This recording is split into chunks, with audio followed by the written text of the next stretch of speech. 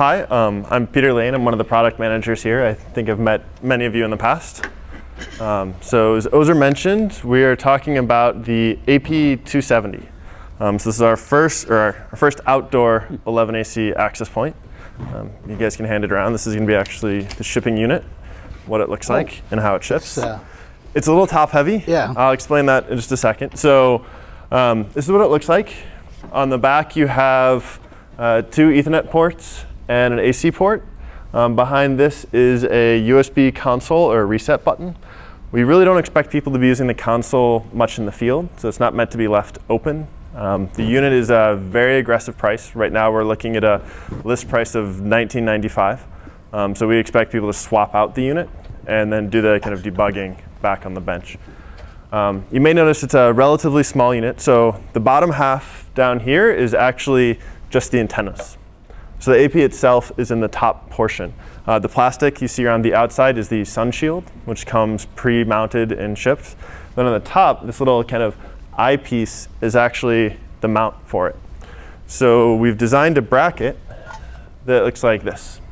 So the bracket's designed to fit on a wall or a pole, and then you just slide the AP onto the front of it, and that's pretty much all it takes to mount. So that has built-in omnidirectional integrated antennas. For it, we'll talk more about what those look like in just a minute. So you end up with a very small volume, small form factor device that's designed to, so I knew you guys would do this. The bracket doesn't quite fit. So that was a milled prototype. The shipping units are a little different. If you look, you get about halfway because it gets wider. It's tapered so you can only mount it the right direction. The original bracket we built was flat. You could mount in either direction. We realized that was a problem. So we've done a lot to simplify the installation. We got a lot of feedback off of the AP175 and the previous products that they're too complicated. Right? Trying to mount and install outdoor APs is hard. You have to understand weatherizing, you have to understand the antennas, put them in the right place, mount the whole thing together, and training someone to do all of that on top of a bucket truck in the cold is very, very difficult. It takes 8023 AT power or AC power. So you can use PoE Plus or standard AC power out of a light pole. So we were thinking a lot about the usability and the deployability of it. One of the other bits of feedback we got from the 175, which I guess we don't have one in here right now, it was too large and it didn't really pass the aesthetics committees. I didn't know these things existed, but apparently universities and a lot of other stuff in the outdoor world, the aesthetics is incredibly important. So when we designed it to look kind of like the other things that are hanging out on light poles right now. Looks a little bit like a light, looks a little bit like a security camera. It's actually about the same size as most of the IP security cameras that are out there. So that's some of the stuff we were thinking about it. It's pretty much the smallest total volume. It's the first 11AC outdoor access point from anybody.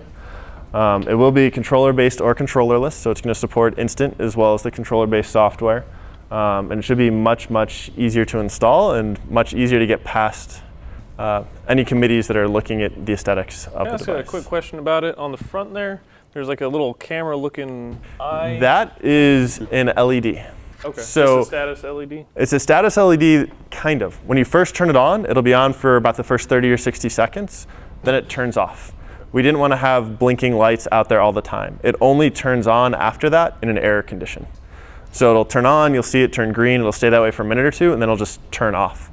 Then if something goes wrong, you'll see it flash red. Okay, thank you. And is that 2 5 GHz radios, or is it just, did you leave off where it says 2? So it's not 2. It's pretty much the exact same internals as an AP275. I say pretty much because we use the industrialized parts rather than the standard CPU and memory. But you have the same radios in there as the AP225. So you have a 3-stream 11N 2.4 gigahertz radio, and then a 3-stream 11AC 5 gigahertz radio. I corrected myself. Give me a second. So it does support 11AC beamforming, just like the 225. It's going to be literally the exact same code on the system. From a temperature point of view, it supports -40 degrees Celsius to 65 degrees Celsius. For those of you who can't do the conversions, that's up to about 150 degrees Fahrenheit without any problems. We are using industrialized parts, so this is the first one that really doesn't have a heater in it. Most of the competing products in the AP175 have a heater, which sounds great until you realize you plug that in and it's -20 out. It takes 15-20 minutes for the heater to heat up the AP before it can boot. Now you plug it in, it boots right away because the CPU and the memory in there can actually run at those temperatures. So you can fire it up at -40 and you won't have like thermal cracking of the motherboard and things like that we see in other components? Nope. That's all been tested, working, and verified. It does consume about 23 watts of power, so it is PoE plus only. You cannot run it on standard PoE. It's because the power amplifiers and everything else in there just didn't work, and it didn't make sense to try and get it down to that budget because it would kill a lot of the performance. How does there's a bit of a lack of multipath outdoors, so how many streams do you really see? I mean, okay, you might be a lot of smartphones at a single stream, but if you were using a 3-stream laptop, there wasn't much around. Are you likely to even get 2 streams? So you jumped forward a bunch on me. So we'll start with the antenna stuff. Chuck really wants to be presenting this. Yeah, we will pull it up. So you're right. Outdoor, we don't run into too much multipath. But one of the things we have done, this is the antenna system within the AP. So this is what's kind of in that bucket on the bottom. It's kind of hard to see in this graph, but you have 3 5 gigahertz radios, 3 2.4. The important thing, though, is on the 5 gig, these smaller ones, we have 2 H and 1 V antenna. So by changing the polarization of the antennas, we can actually routinely get 2-stream performance, even when it's line of sight with no multipath. Right. So that's kind of like what point-to-point MIMO systems do. Right. It's what we've been recommending in like the 175 for a while. We've built it in. You're right. We don't see too many 3 streams unless you get some multipath, but we still get some very good performance out at range for what's going on. So that's been working very well for us. I'm going to hop back a whole bunch of slides. Do you go back to your last bullet list? I just had a question. You said it had cellular integration or something? So what we have is actually advanced cellular coexistence. So give me 2 seconds to get there. I want to cover a few other things. It is IP66, IP67 rated for both of those. But the advanced cellular coexistence feature, what that really is a fancy word for really good out-of-band filtering. We're seeing a lot of LTE show up in kind of the 2.3 and the 2.6 gigahertz range, which can actually impact 2.4, the side lobes when you get close. So we put in very, very strong filtering. That's what you're looking at down here. This is a signal graph from 10 dB all the way down to about -60. And so at 2.4, the filtering falls off. The signal comes back up. And then when you hit about the end of 2.4, almost 2.5, it comes back. So we have a very good filtering to make sure that doesn't happen. So if you're deploying this outdoors, you can put it within a couple meters of a cellular base station and not have a problem. We have similar filtering on the 225 indoors, and we can put a 225 next to a DAS system about 1.5 feet and not see any impact at all. We've been finding that people are putting these things closer and closer together, and there's more and more DAS out there, and it can significantly impact it if you don't have this kind of shielding. This is not specifically related to your outdoor AP, but then, and I guess with the newer, the AC, indoor AC access point, you obviously get 3G, 4G repeaters indoors as well. So what sort of distance, I'm sure there probably might be some, there's obviously some filtering, but what sort of distance should you maintain? About 1.5 feet.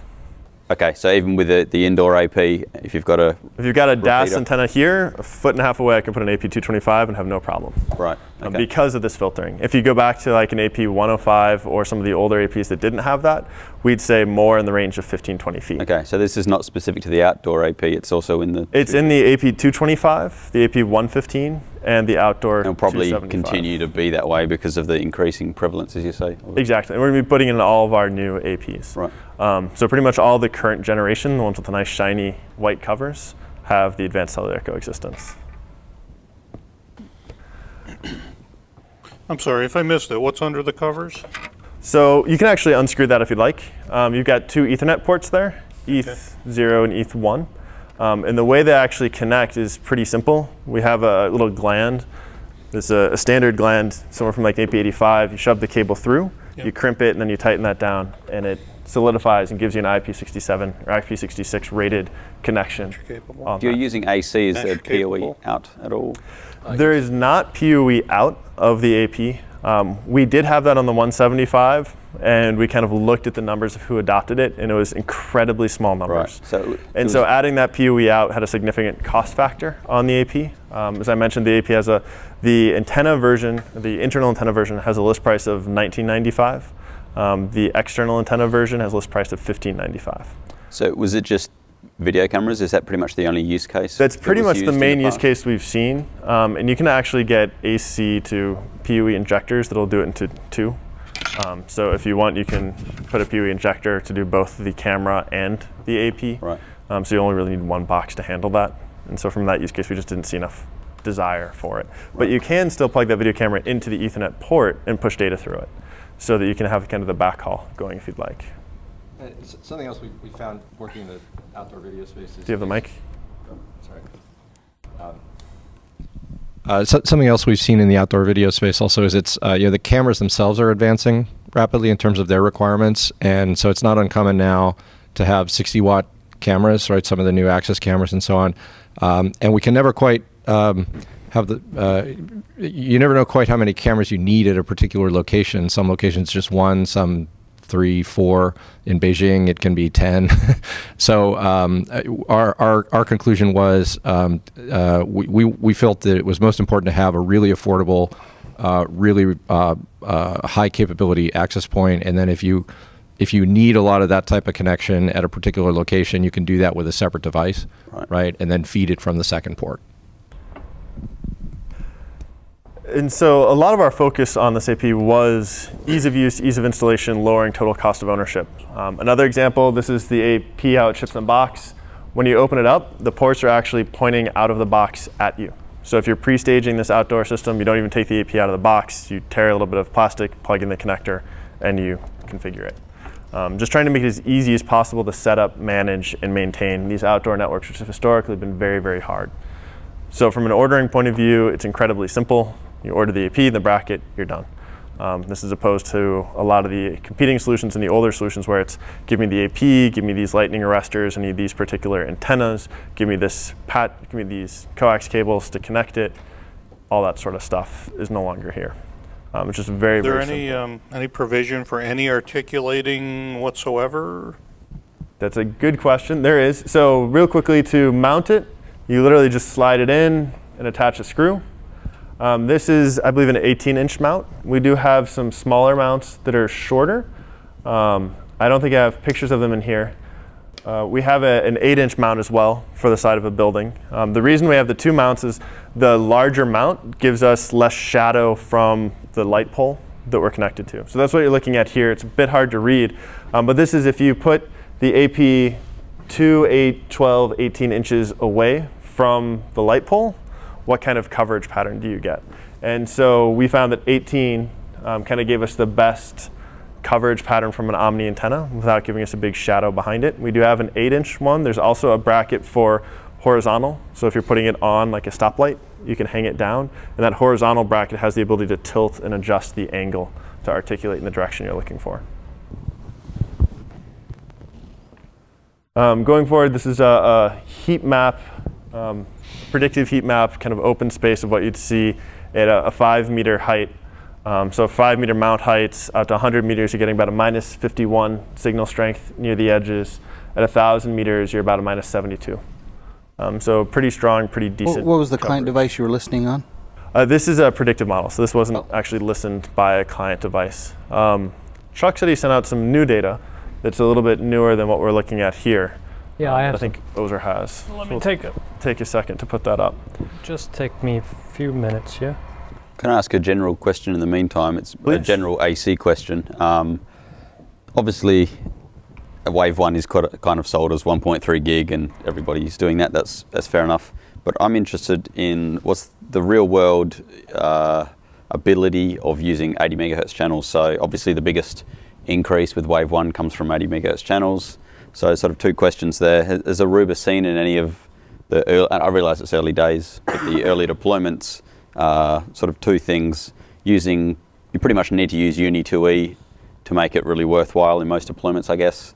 So the traditional issue there was, of course, maybe legacy clients not supporting. So have you seen issues there? And Secondarily, the dynamic, there's not much out there on it, but dynamic bandwidth operation, is that something that is supported? I think it has to be supported. It is. So the first piece, or the second piece, part of the standard is dropping from 80 to 40 and 20 megahertz dynamically based on how utilized the channel is. We've seen that work very, very well in deployments, and that's happening kind of per packet. So we've seen that work well. We do have deployments using that. And so that's how you can get away with having only 4 or 5 channels and working effectively. So that does seem to be working. DFS, we've seen most of the devices these days are supporting it. Legacy devices, to your point, are still a problem. Really, healthcare is the only industry where we routinely see issues with it. Right. They have a lot of old IV pumps, a lot of old voice badges that really just have horrible radios in them. And they often have helicopters landing on the roof that bring in radar events. So those things kind of coming together. Healthcare is an industry where we haven't seen a lot of DFS. Okay. But most enterprises and a lot of universities we're seeing are getting away with DFS, and it's working well for them. I think the part that's forgotten as well, people talk about a coverage hole. If you're under an AP that's on a DFS channel and the client doesn't support it, if you're using something that's restricted to 5 gig, then yes, you're going to have that coverage hole. But if you're not, they're still going to get coverage from the 2.4. So it's that's true, and they're going to see radios around it.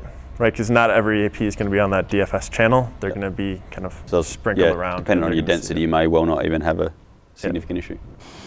And we've been seeing very strong coverage with our AP225 indoors, and we haven't really seen any issues with that at all. So some of the data, I'll let Chuck talk through it if he'd like, since I think he did the testing out here on Crossman. Yeah, and we skipped introductions. I know many of you, but there's some new faces. So I'm Chuck Lukaszewski. I work in the CTO office, and I do a lot of outdoor work. So yeah, we've spent a lot of quality time in the field with this AP, so it's pretty exciting. This data is with VHT 80 channels, right? So full width and full modulation. And to go to the question that you were asking earlier, you can see, so we're at 700 megabits. This is TCP with Chariot out to, the fall off is within 25 meters or so. So we do see some 3-stream rates, and it is highly it's highly environmentally sensitive, right? What's the reflective environment like, and so on. Most of this data was taken around here on a clean channel, so we are getting some bounce. If you went in the middle of nowhere and did a typical kind of outdoor, manufacturer range test, you might not see this at short range. And then, you can see out to 400 meters, we're over 250 megabits per second, which is pretty impressive, frankly. And we've also run this with and without beamforming. So the dashed lines, the yellow line.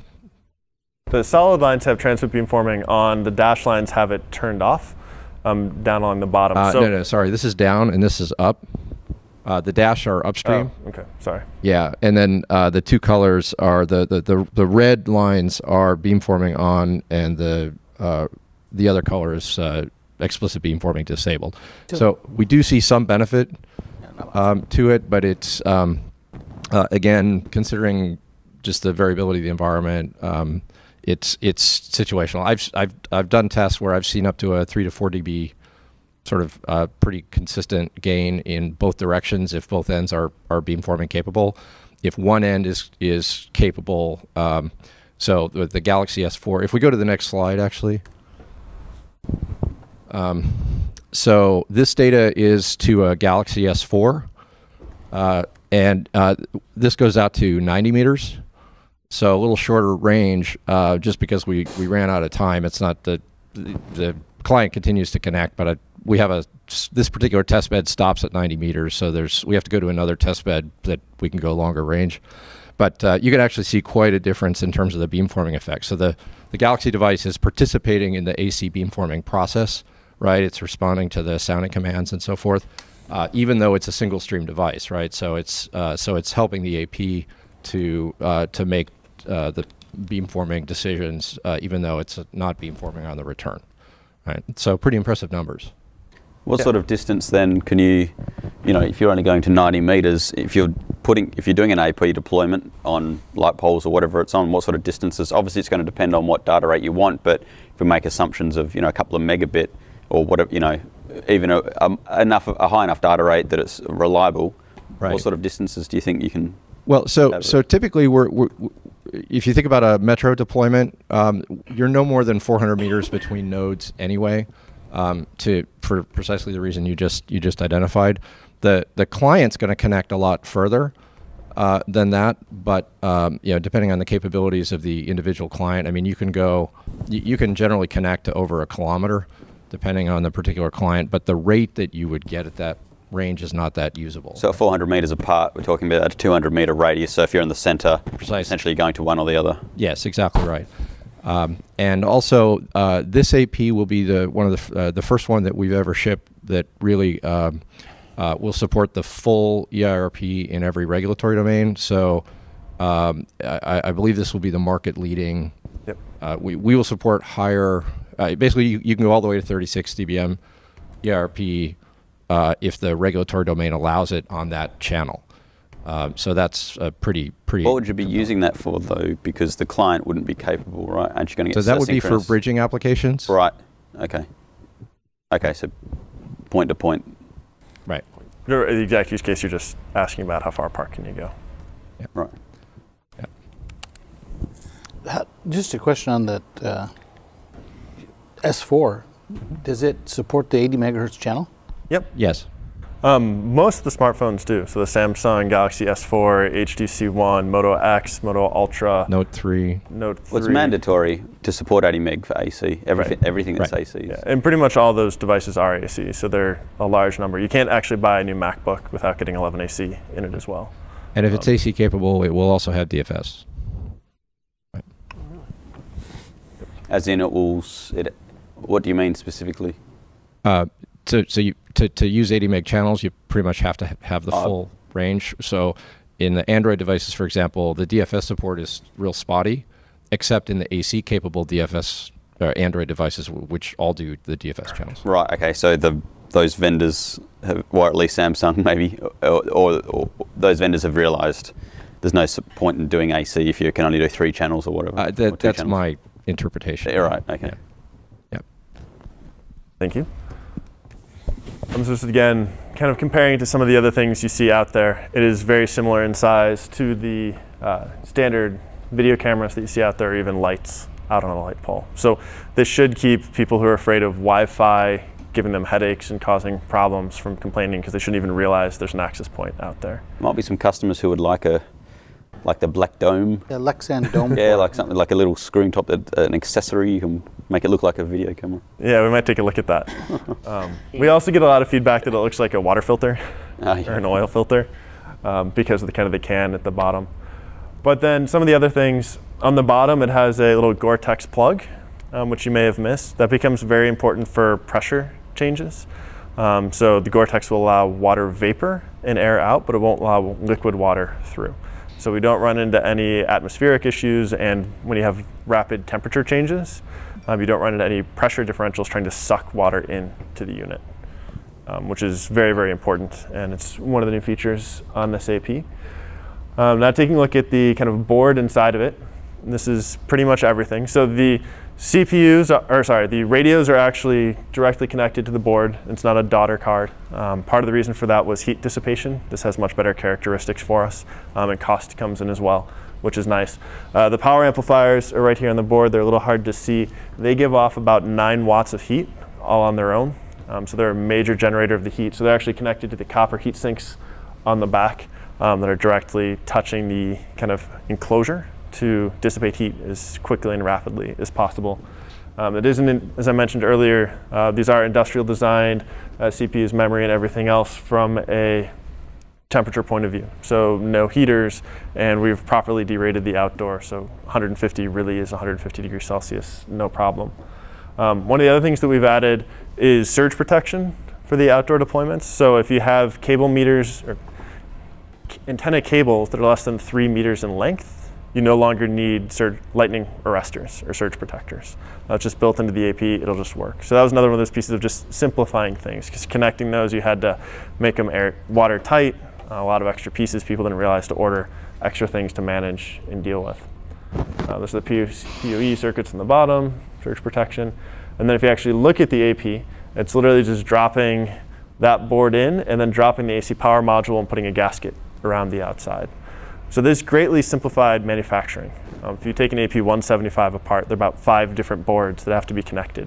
So when it comes time to actually push it down the assembly line, they're much more costly and take a lot longer to build. So I mean, that's another way that we're able to get the price down to $1995 without cutting important corners. And we were just optimize the design. Any questions on any of this? I'm guessing not. That's pretty much everything I wanted to cover from a deployment point of view. With this having the external antenna options on it, do you guys foresee this becoming your stadium solution?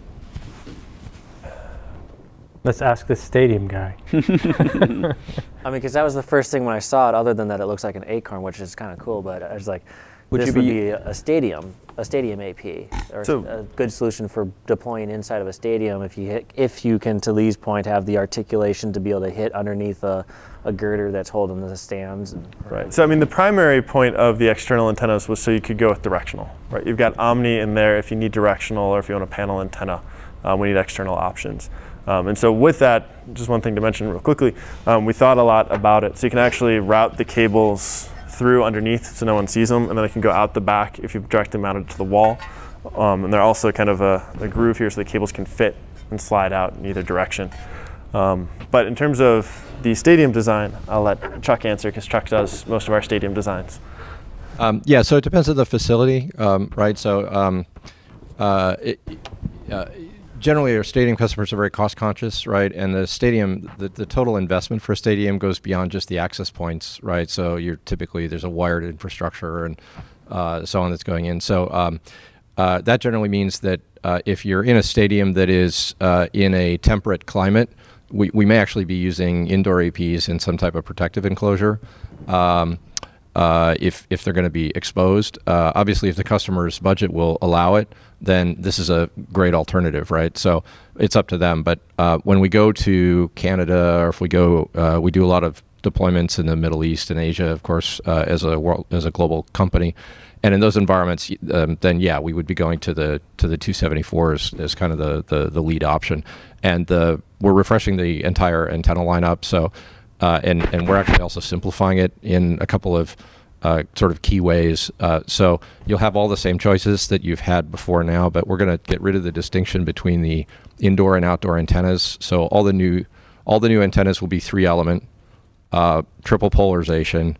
But we're moving away from pigtails, so you'll just buy the cable you need based on the deployment type, right? And that simplifies a lot of stuff, because we never.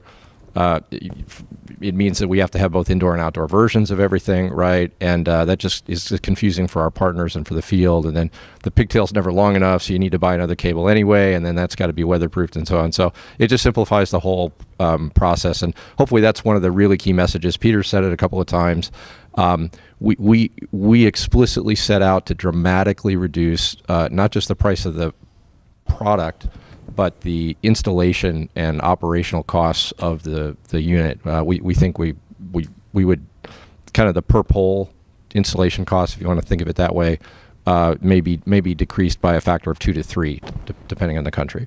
When you talk about stadium designs and you're talking about highly directional antennas, what are the concerns, especially when you talk about the output power of this particular AP being potentially so much higher than others?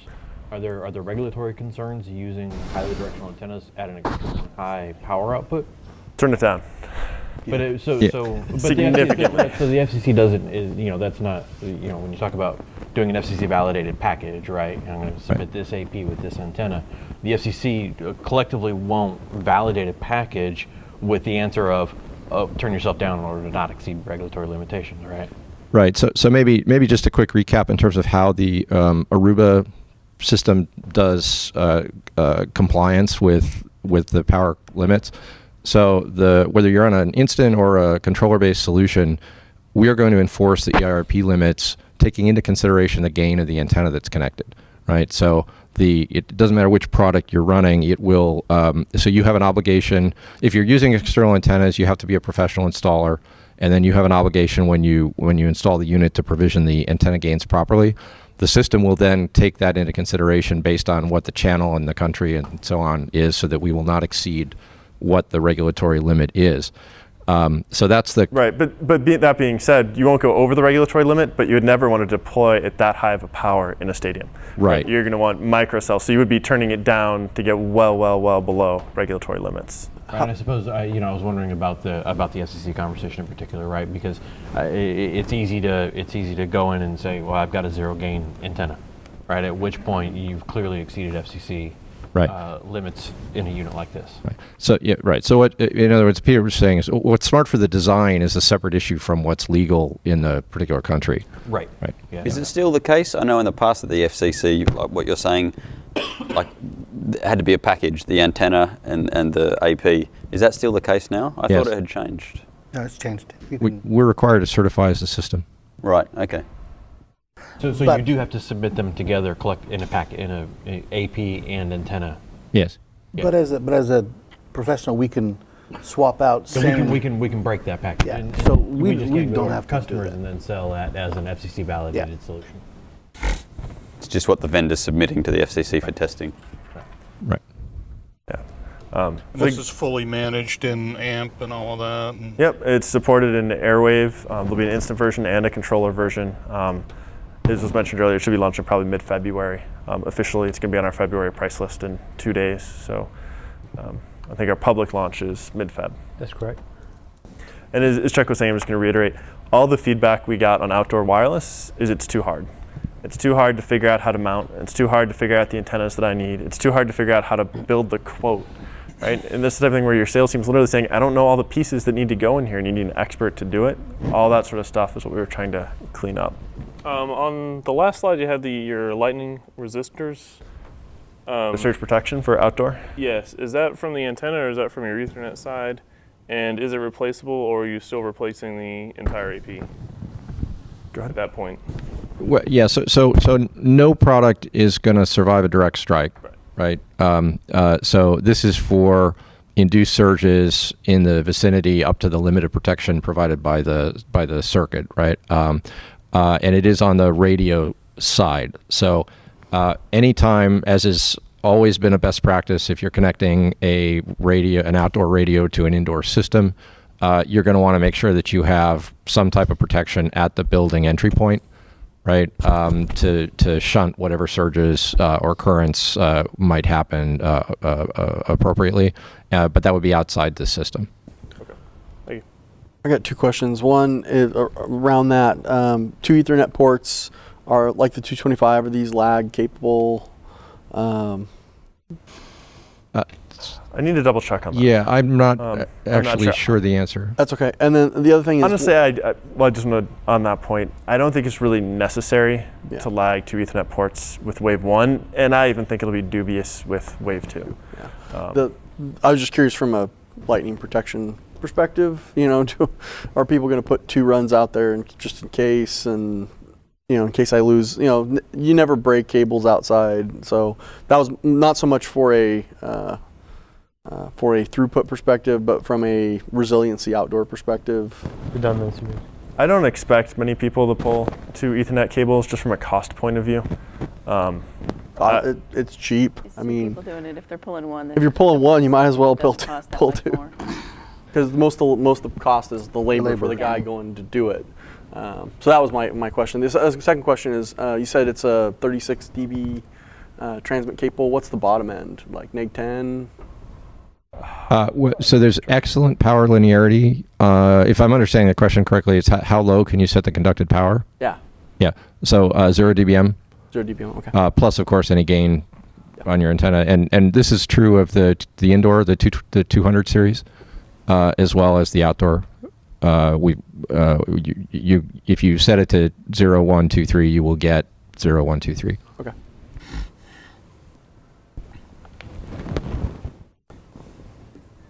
What do you guys think? Is it okay? Awful? We shouldn't ship it? I think what you said before about outdoor, when I've dealt with other outdoor APs, it's been a massive issue. Even for me, reading the doco, like the complication of the antennas on different ports, and there's so much complication involved. To try and pass, even if I'm getting confused, trying to pass that onto the cabler or the rigger, you know, something gets lost and you've got the wrong antennas on the wrong ports. So I think that's for me. What's the external version look like? Anything that needs a bucket truck still stays complicated. If you could figure out a way to mount it at 6 feet, but somehow get an antenna up here that does that, then you'd really have it. So a couple questions real quick, I'm going to hop back. The external antenna version looks nearly the same. The bottom portion isn't quite there. So you get the top metal piece. So you get a top metal piece, and this is kind of just a privacy shield. It's just to look better going over. Oh, okay. So if I go down one, the cables actually connect on connectors that are hanging at the bottom. So there's 6 connectors hanging at the bottom. Ends? Yep. Yeah. And then there's just a. And your antennas will also be, and then you'll just get cable pieces in between. If needed. That's the new style. You buy the intermediate cable you want, and the antennas will be N females on the back. And so the cables are just generic. You buy. Yeah. And so there's two ports there? 6. Oh, 6. So there's 6 antenna ports at the bottom, 2 Ethernet ports, USB, and then AC power. So if you want to use it. If you're using this for like point-to-point, can you cap 2 of them and just go with the dual polarity for the? I mean, does it have bridging built in or meshing? You could. Yeah. So there's excuse me. There's still probably value in having again the antennas you're going to buy will have 3 elements in them, and we don't have data on this yet. There's active debate about for point-to-point shots, right? How much is there a rate versus range benefit? For example, for the third chain, third one. Even though we're not getting a third full polarization, we think the answer is yes, but I can't show you numbers. So in that case, you would hook up 3, and then you'd cap the other. So for the radio you're using, and then you'd cap the other 3. Is that? Yeah, did I understand that? Now they mesh. I mean, is the bridging built into the firmware, just that's a easy flip on? It's a standard mesh software, mesh technology that we have, and it's in both the instant and the... Yeah, it comes with every single AP that we build, actually. It's part of the software. What about grounding? So a lot of outdoor units, you have to have a ground lug. So right here, it's hard to see, this little brass piece is your grounding. So there's just a hole there. Okay. The little piece wasn't included, but that's how you would ground. So I'm assuming you are expected to ground this unit? Yes. Yes. That would be recommended.